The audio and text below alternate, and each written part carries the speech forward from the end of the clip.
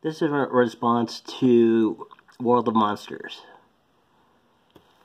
It's like everything has been discussed about having a xenomorph impregnating a werewolf would be on point, design-wise. But there's the other half of the factor of whether or not he has a xenomorph, facesucker, whether regular or royal, could be able to impregnate a werewolf or similar creature.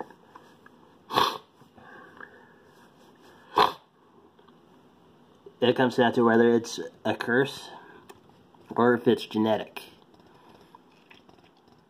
If it's a curse, then the impregnation would just result into a regular bipedal xenomorph. Even when time tried to get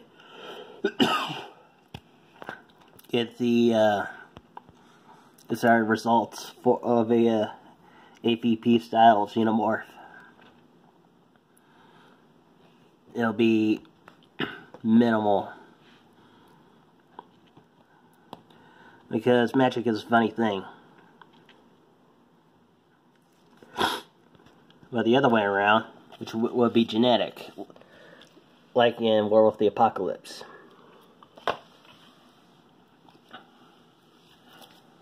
It would still be supernatural in a sense, but it would negate the having to time it when a werewolf is in Krynos form.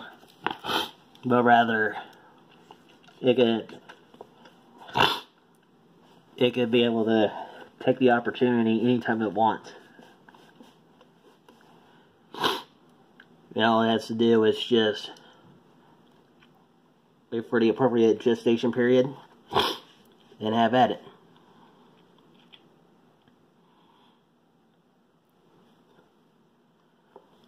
Because with xenomorphs, from basically everybody's understanding, that they're basically a biological creature. It's not going to pick up anything supernatural.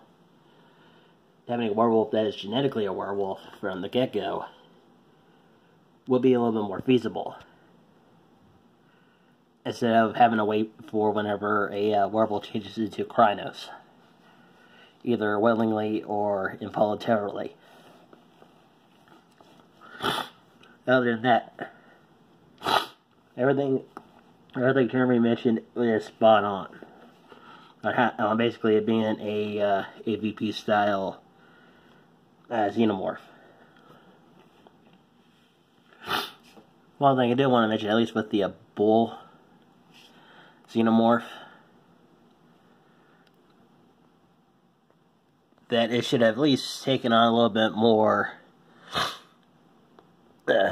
features of a bull, like beefier, some sort of sandwich of horns, something more basically a tank.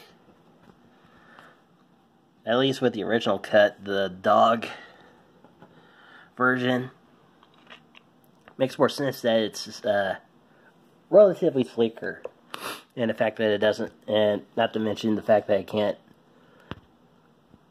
become bipedal, because it will always depend on the most dominant genetic trait. If you have a genetic werewolf, it's going to find those traits, and it's going to use them. And pretty much we all can agree it's going to be nastier.